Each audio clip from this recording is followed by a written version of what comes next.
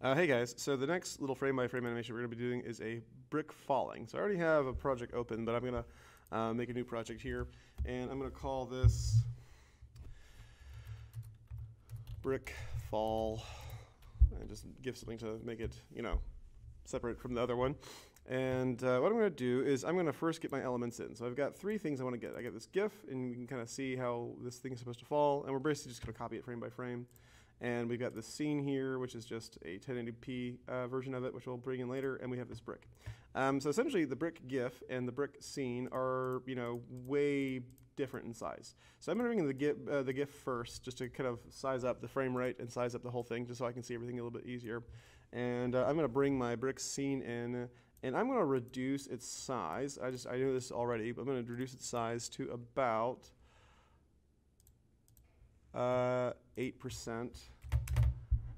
And I'm going to see if I can't pull the opacity down slightly and just kind of bring it up to where it fits in with the scene behind it. So once again, about 8%, and I've got it at 153.2 by, so like 150 by 90, right? So just somewhere around that area there, just so the corner and the bottom kind of match up. So I'll bring in my brick PNG. This is what we're going to animate. I'll reduce its size to about, let's say, looks about right, about 8% again, and we'll just sort of drag this up to be in line with the brick. All at once. Maybe we're like 10%. And once again, I'm just going to make the scene invisible for now, and I'll pull the opacity for the brick down a bit, just so I can see what I'm doing a bit better.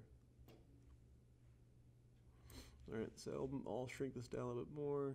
I'll pull it up a little bit. Again, we want this to be roughly the same height, because what's really the name of the game here is just making sure that it sticks within the same rotation sort of space. So it's a little bit different in terms of the angle. I think I put it like a 45-degree angle here. They use like a trimetric kind of perspective, which is, whatever. Okay, so we need position, we need scale, we need rotation, and we need anchor point all affected. So anchor point is basically going to give us how it's going to rotate here. So here we go. Let's just go ahead and start off with the anchor point. I want the anchor point to be dragged to this corner over here, because this rocks back on this back edge when it sort of wobbles before it falls. So when I hover over here, two things pop up, either a little circle, a little white circle, or this little compass rose. The compass rose is what you want, because the compass rose is moving the anchor point.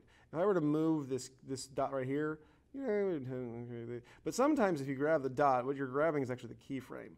But we want to make sure that we're grabbing the little compass rose. We want to make sure we're grabbing the anchor point, dragging it over this back corner. So we move to the next keyframe here. I'm going to also put a keyframe for my position here. It's all there. All right. We're just going to rock it backwards. And in between each one, so you see, you want to make sure everything's parallel here. I'm going to make sure I have a little position keyframe there as well.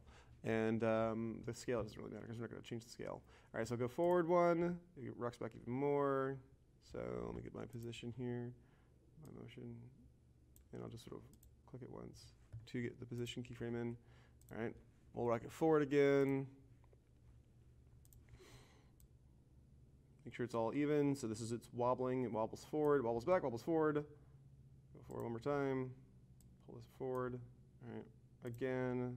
Pull it forward, and I'm going to make sure I have a keyframe for my position locked in, just so it doesn't drift off as we're doing this. So, and then over here, I'm going to rotate it, and I want to say move it forward, move it up a little bit here,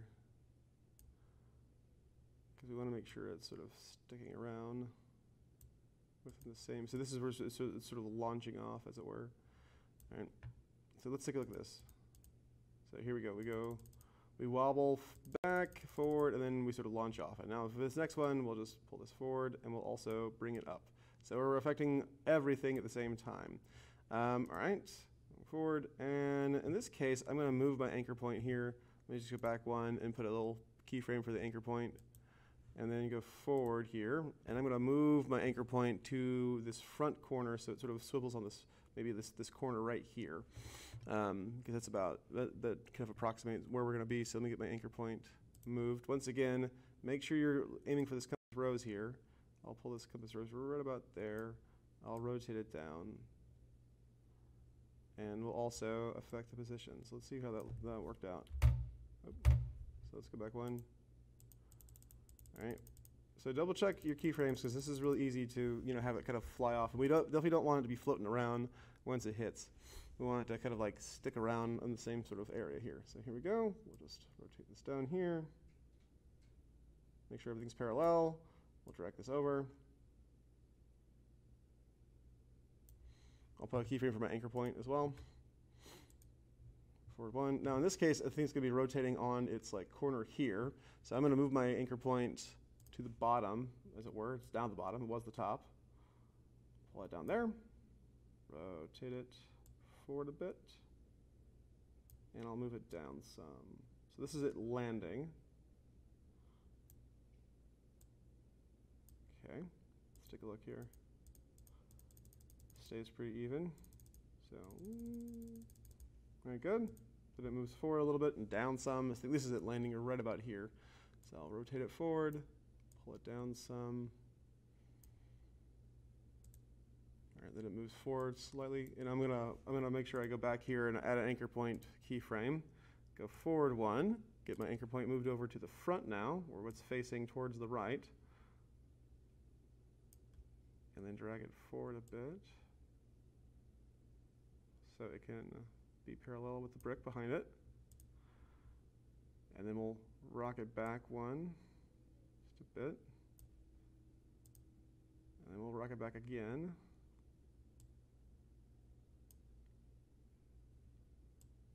Make sure everything's parallel. Go forward 1, starting to fall. Forward again. And I'm going to put some more anchor point keyframes here and some more position keyframes here as well. Forward again.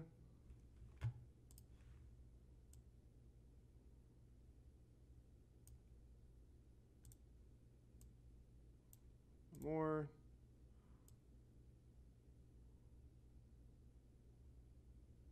Okay, and then we'll slide this down some because it looks like it moved a bit. So back it up.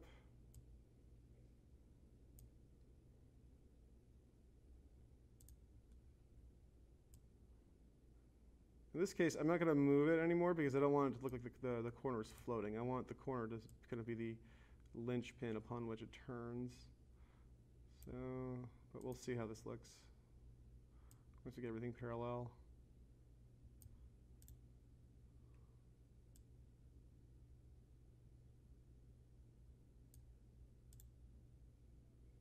All right, and now we want to move the anchor point. So I'm going to get the anchor point keyframe here, position keyframe here. Go forward 1. I'm going to move the anchor point over to this corner over this way. Make sure we see the compass rose. Pop up on the side there to get parallel. And then go back down. And I want to say that's the last keyframe. Okay, so let's see how this looks. The GIF off. All right, good. Yeah, I like that. That looks good. I would say the only keyframe I don't like is right about here where it looks like it kind of slides a bit. That's the only keyframe I don't really like. I don't like these two keyframes here. I would kind of wish they were the same as they were before. But apart from that, it looks good.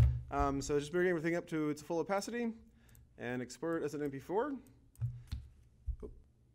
Okay, so one fun thing about this, just before we go, is that if, for instance, I wanted to replace this brick with something else that was roughly the same dimensions, like say, for instance, you know, like a trophy or a plank of wood or something like that, I could just right-click on the footage over here, and I could just say replace footage, and I could choose, say, for instance, in my videos here, maybe go to my projects, my brick fall project, and find this little PNG of an Oscar. And first off, let's shrink it down.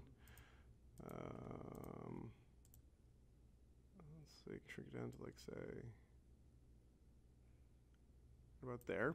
Let's see how that looks. All right, so there you go. So this is a fun little trick you can use to replace any old thing, right? So maybe see if you can't replace it with something.